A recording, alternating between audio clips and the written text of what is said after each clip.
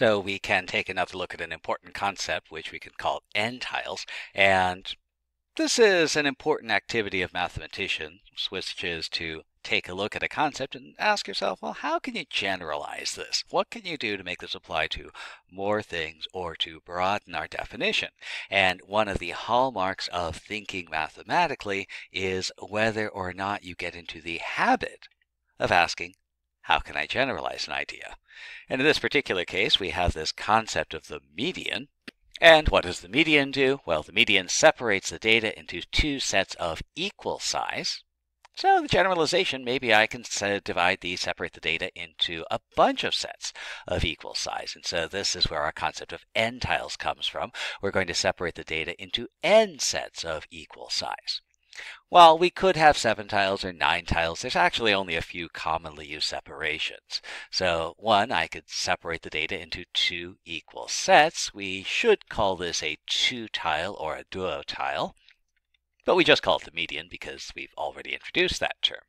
But a generalization, one of the common separations is to separate the data into 4 equal sets, and this produces the quartiles. We could also try separating it into 10 equal sets. That's going to produce the deciles. And then finally, we might separate into 100 equal sets, and this produces the percentiles. As with the median is the value that separates the data into sets of equal size. And correspondingly, the ntile is the value that separates the sets.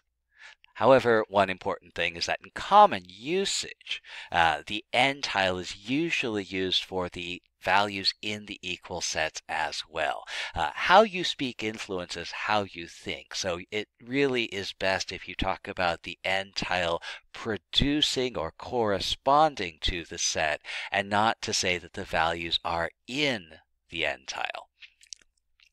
So for example, let's take a look at a bunch of data values. Maybe it looks something like that. And we'll note that the values here are actually in order, which is important because if they're not in order, we can't reasonably separate these sets. And there's 12 values. I'll count them up. There's 12 values altogether. So I'm going to divide these values into sets of 4 sets. I'm looking for the quartiles. I'll divide it into 4 sets, and that means that there's going to be 3 items in each set. So this first set of 3, those first 3 values form a set. I'll put a divider up. The next set of 3, that'll be a next set. The next set of 3, that'll be our next set. And so there's my values. There's my dividers, and I'm going to have to determine what numbers actually produce those divisions. And those are going to be the number that is between these two. And as with the median, we'll split the difference. We'll find the number that's right in the middle. So between these two values here, that's going to be 3.5. Between these two values here, right in the middle, 6.5. Between these two values, well, they're exactly the same value, so the number in the middle is the number itself. And that gives us our quartiles. And so we have our first quartile, 3.5. This is the first quartile. Important to remember, how you speak influences how you think. The first quartile is the number, and this corresponds to the values 2, 2, and 3. This is not the first quartile. These are the values produced by the first quartile, the values that correspond to the first quartile. Likewise, I have the second quartile, 6.5, and again, the quartile itself is the actual value, and it corresponds to a set of data values, 4, 5, and 6. Now, note that the second quartile is also the median because it's divided the set into 1, 2 quarters and 1, 2 quarters. Half the values are up here, half the values are down here. So the second quartile corresponds to the median. The third quartile, that third dividing point, is going to be 9, and that's going to correspond to the values 7, 7, and 9.